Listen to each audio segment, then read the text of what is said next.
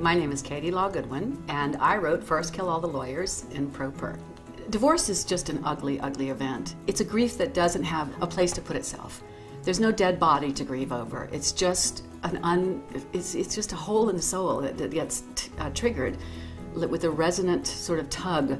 Then bring a lawyer into it. These are two people who are miserably unhappy, and then you bring someone who's a combatant by nature into that. Oh my God, it's horrible, it's horrible. So the best thing to do is represent yourself. It can be done. It's not even that hard. It's just very tedious.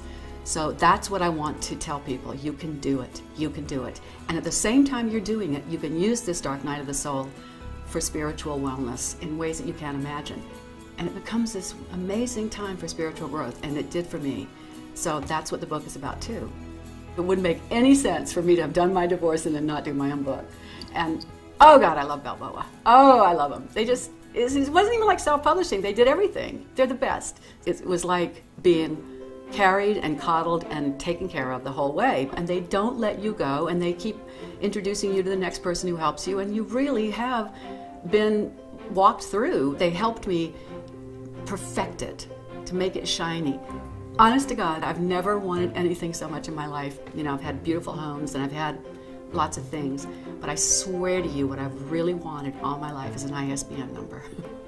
And when I got the galleys, the proofs, when I saw that there was an ISBN number for softcover and hardcover, I just put my head down and wept for an hour. I really mean it. I remember in college, Dr. Gossett and Dr. Edwards said to me, if you don't write a book, you're missing the most important thing you'll ever do in your life. And then all these years passed, and now I have that. It always works out. There's this incredible, this sounds so smarmy, but there's a beneficence in life.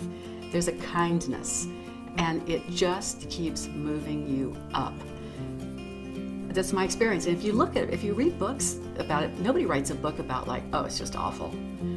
They write about the fact that it's always good. And what was the worst thing that could happen to me became the best thing that could happen to me, and has moved me into a place of wonder.